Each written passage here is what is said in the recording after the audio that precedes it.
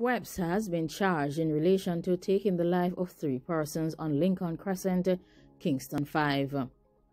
Law enforcement officers from the Major Investigation Division of the Jamaica Constabulary Force have charged a man in relation to the January 15th passing of 3 persons on Lincoln Crescent, Kingston 5. Charged is 21-year-old Young, also called Swheppes of Cypress Hall, St. Andrew. Young has been charged with the passing of 34-year-old Lawson, 29-year-old Barrett, and 20-year-old Nation, all of Kingston addresses. He was also charged with illegal possession of a dangerous tool and accessories to match. The police have also mentioned that all 3 men were standing along the roadway when they were allegedly armed by this dangerous individual who was traveling in a Honda CR-V, who opened shellings, hitting all of them.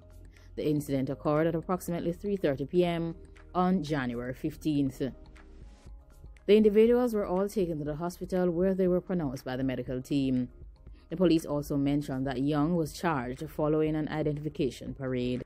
2 individuals from St. Elizabeth lost their lives in the parish recently. 2 men lost their lives in separate incidents in the southern parish of St. Elizabeth. According to the police, in the first incident, a 62-year-old farmer was armed during an alleged confrontation with a security guard in the community of Barton.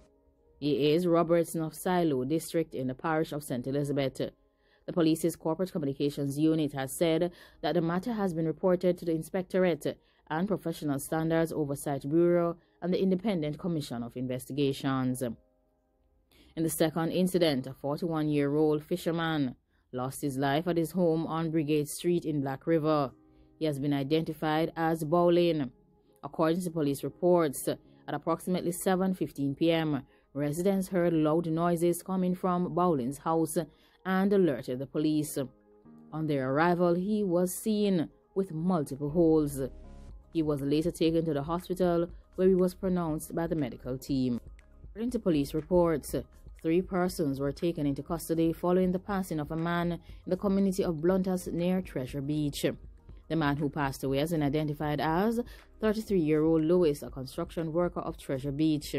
Police reports are that at approximately 7 p.m., Mr. Lewis was at an establishment in Bluntas when he was pounced upon by 2 dangerous individuals and a female traveling in a motor vehicle. They opened shellings, hitting him multiple times. The police were alerted and Lewis was taken to the hospital where he was pronounced.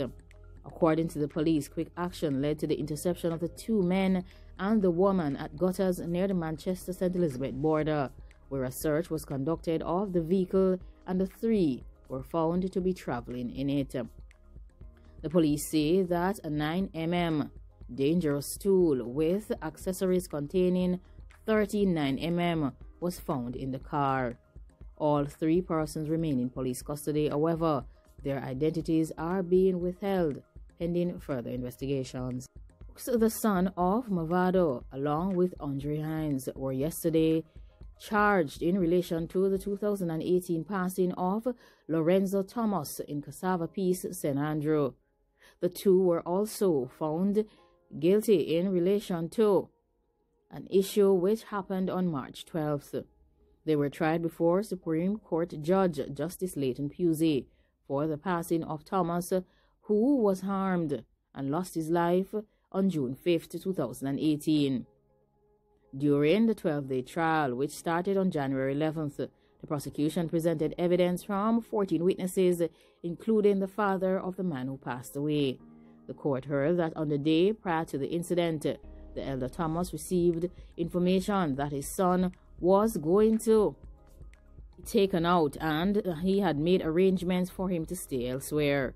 Later that day, the elder Thomas said he visited his son to give him some money for food, and upon returning home, he passed the individual whom it is alleged to have caused his son harm, along with some other men entering his yard. According to the elder Thomas, he went into his yard and later saw his son arrive at the house. He said that he saw the 2 alleged individuals and other individuals standing near his fence for a couple of hours and pointed this out to his son. Thomas said that shortly after 3:30 a.m. he heard when the door to his son's front door was knocked off, followed by what sounded like some loud sounds. He said that he saw his son fall into the ground while clutching his upper area, and the two alleged dangerous individuals and two others were in his son's room. The father, who is still overwhelmed by grief, said that he heard Hines asking if he, the father, should also be taken out, but that Brooks responded no.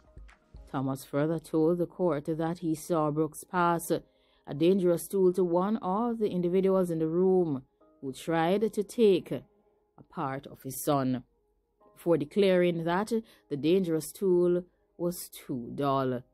The father says that the other person, who was not before the court, would have also issued some serious shellings at his son until the dangerous tool was empty.